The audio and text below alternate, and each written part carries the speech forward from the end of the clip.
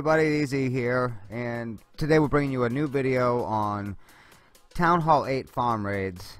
Really awesome video, bunch of different styles of farming in Town Hall 8, all very effective. Very effective. Since when do I say very? I mean, that's ridiculous. So, anyway, getting to the video. This first video is actually a Dragaloon attack. It's a small Dragaloon attack. It uses 3 dragons and the rest balloons.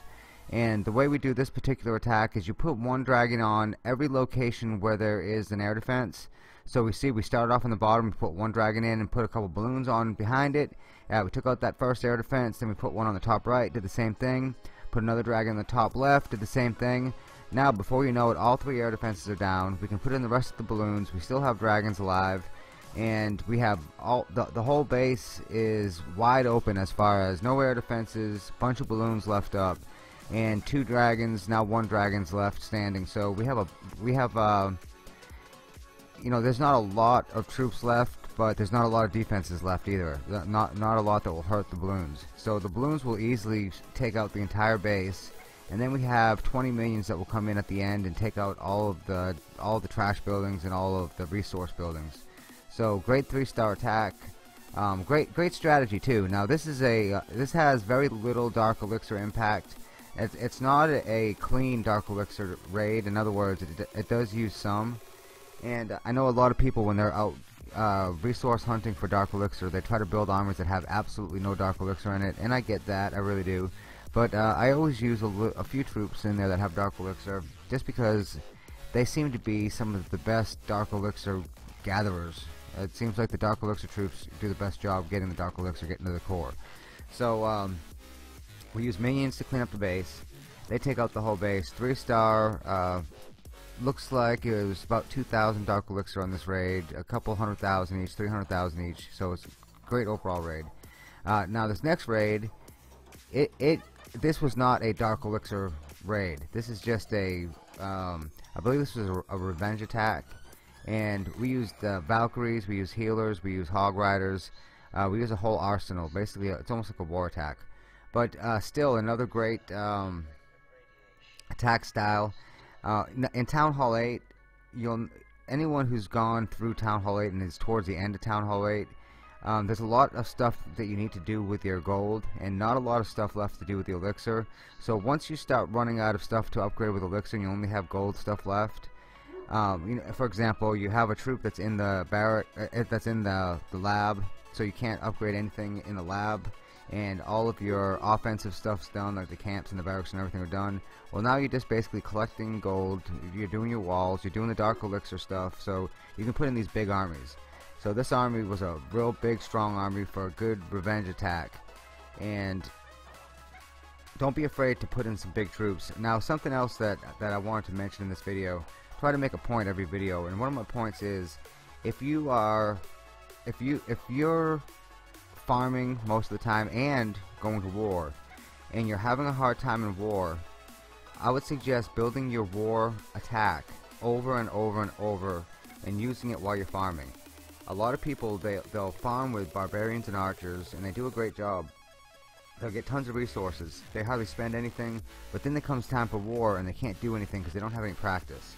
So by building these big war party type raids with your war troops while you're farming, it not only almost ensures you get the 3 stars, it also ensures you that you'll get good practice in for your war experience. So wars, you know, we war constantly, but that's still only 3 a week, so that's still only 6 attacks a week. 6 attacks a week is not enough practice to become a better player. So you're gonna have to become a better player by using those troops while you're farming too. It's a really big thing that a lot of people, they don't do it enough. I noticed by what our guys ask for, they'll ask for troops that are really weak, and then it comes time for their war attack and they're just not quite on. And then they start using their war troops to farm with. Next thing you know, their war attacks are just another raid. So that's what you want it to be like. You want your war attacks to be just like another raid, and you won't have that added pressure because you already know how to put all the troops in. You know how to spawn them all. You know how they all work together, and it's not a big guesswork game because you don't remember what happened 3 days ago. So this is a suggestion. I've suggested this to our guys. Anyone new to the game, don't just use your farm troops farming. Use big troops every once in a while too. It'll make you better at war. Now, this next attack is a Lunian attack. The balloons, ever since the buff in December 2016, are just probably the strongest troop in the game. They drop the first bombs really, really fast, and it's not like it used to be. It used to be that the balloons would sit up over a target for a minute and they could get annihilated by doing that, and you'd have to be an elite attacker to use balloons well, especially in Town Hall 8 where you have the level 5 red balloons that are kind of squishy. But with these Lunian attacks now, they drop the first balloon so fast that if you put them into those 2 first rage spells, before you know it, half the base is gone. And I would suggest that, I've always suggested to our guys that everyone should have a good air attack and a good ground attack. The Lunian attack is a really good practice raid for the Lava Loon for Town Hall 9, or the La Loon. So start using the balloons. If you haven't used balloons yet, then you need to. I don't say that about a lot of troops because it's your game, it's your base, you do what you want. But the balloons are such a big troop. I almost think they're more important than the Hog Riders. I won't say that again because I can't believe I said that to begin with. But they're just such a strong troop right now, and I don't think they're going to buff them either. I'm sorry, I don't think they're going to nerf them either. I think they're going to stay like this. So get out there and use those balloons. Just don't attack me with them, because I'm sick of you people attacking me with these damn balloons. Alright, this next attack, I believe this next attack was, I'm going to have to wait just like you, apparently. This is another attack from Easy. Easy's my Town Hall 8. He's the newest member to the collection of Easies. For those of you that are new to the channel, I have 4 accounts. One of them is mine, and 2 of them were my children's that didn't understand that Clash actually takes work to upgrade, so they gave up, and I took over. And then we have Little Easy, which again was one of my kids that she gave up after 3 days. She got back in and out within 3 days. That's some stamina for a 12-year-old. Oh well, kind of showed my age. Alright, so this one, another Lunian attack. Again, we started off with a row of balloons, and then we put a rage spell on top of 2 of the air defenses. That pushes the row of balloons way past the air defenses. We have minions that go in. Now I waited a little while with these minions. I just wanted to make sure the balloons got all the way through before I put the minions in, because I want to make sure that the minions got to the Dark Elixir. Because for those of you who have done this attack a lot, if you put the minions in at the same time as the balloons, they get into that rage spell with the balloons, and that's very effective. The problem is that if something happens to the balloons and they die off quick, well, the minions do too, and then you don't end up getting to the Dark Elixir in the core. Now, this attack is not a 3-star attack, and I like to show mostly 3-star attacks, but I wanted to show this attack because this was such a high resource base, and I didn't expect to 3-star it. I didn't 3-star it, but I got almost all of the resources. So I wanted to play this to show everyone you don't have to 3-star every time. Don't be afraid to go after really big bases. I believe that I got so many I still started the base because I'm actually trying to push ahead to Masters with this account because I want to get the gems for it. Try not to spend as much money on gems as I have in the past, which should be everyone's goal. For anyone who plays and spends gems, I'm an advocate for spending some money on what you love. If this is your hobby, then don't be afraid to spend a few dollars on it, especially because the company that makes the game, they need revenue to keep the updates coming out. So don't be one of those cheap people that thinks that the game's evil because they expect you to spend a few dollars. We expect those updates to come, and we expect them to be incredible. They don't do those for free. So, but at the same time, I don't want to spend $100 a month either. I want to try to minimize how much I spend by progressing in the game. They give you opportunities to get large amounts of gems at certain parts of the game. One of them is when you hit Masters League for the first time. That's 1,000. So trying to get those 1,000 gems, trying to push it ahead to Masters. And so when I run across bases like this right here, you don't want to lose trophies. I'm consistently trying to push ahead with trophies to get to Masters, but you don't want to pass up big loot opportunities like this. I think this one right here is about 1 million loot that I was able to get off one base. Only got 1 star on it, but still, whenever you have a chance to go for 1 million, go for it, man. It's also, again, you may be asked to attack. As a Town Hall 8, you probably won't have to attack a lot of Town Hall 9s. But there are times where you're going to have to do a scouting attack on a Town Hall 9, maybe even a Town Hall 10, to try to pull the clan castle troops out and give your 10s or your 9s an opportunity to take a good look at the base. You know, you may have nothing to attack down where you're at. There may be plenty of Town Hall 8s in your clan, but only 2 or 3 Town Hall 9s. So you get all the Town Hall 8s taken care of, and you have an attack left. There's only Town Hall 9s, and you don't know what to do. Well, attack them. Go in and try to isolate certain defenses and bully them.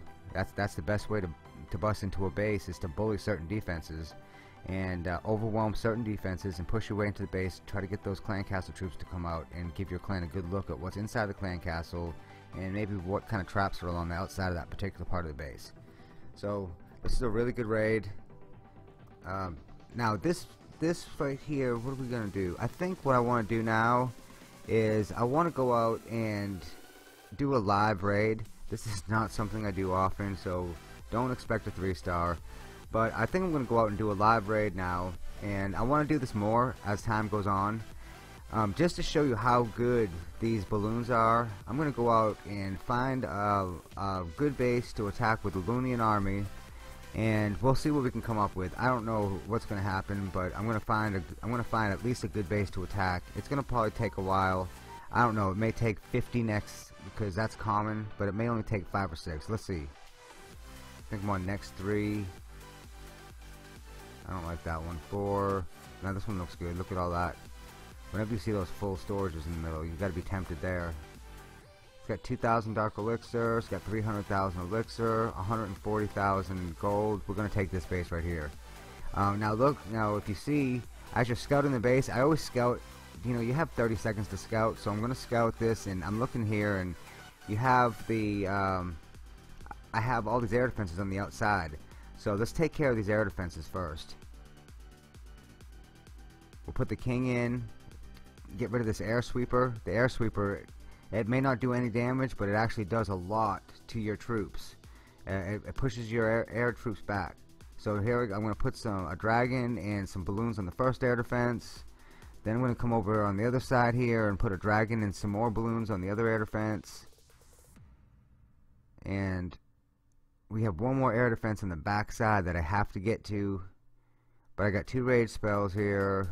See, I don't talk as well when I'm actually playing live. On the back end, you always want to use your clan castle balloons if you can. And so now I've got the clan castle troops in. They're actually a lot sturdier, so they can go through a lot more. And it looks like they're making their way towards the middle real good. I still have 13 balloons left. I'm just going to put a big line in right here.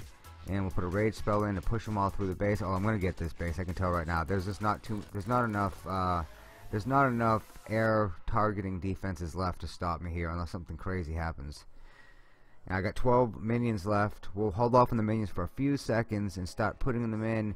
See, if you always want to wait for those last few minions, because you see how there's the archer tower. And I think I put those in a little too soon. The archer tower is gonna snipe them out. As soon as that archer tower targets the balloons, then I can put the minions in on the archer tower, and then that ensures me that I'm attacking it from 2 directions. We've got all of the defenses. Now we're just cleaning house. So this shows you how strong the Lunian attack is. That base was, it's not maxed as far as walls, but it was maxed as far as defenses, and it was just simple. I mean, it really was. And they don't always go like this for me. They hardly ever go like this live.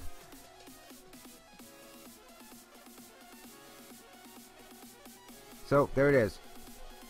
Alright guys, that's the end of the video. Hope you enjoyed it. There's some good attacks here, so if you don't know how to, if you're kind of stuck on attacks, this is a really good video to show you some different attacks you can do in Town Hall 8. So watch the video again if you have to. Copy some of these troop compositions and go at it. So I hope you enjoyed it. Thanks for watching till the end. Sub to the channel, guys. Till next time, it's been easy. Take care.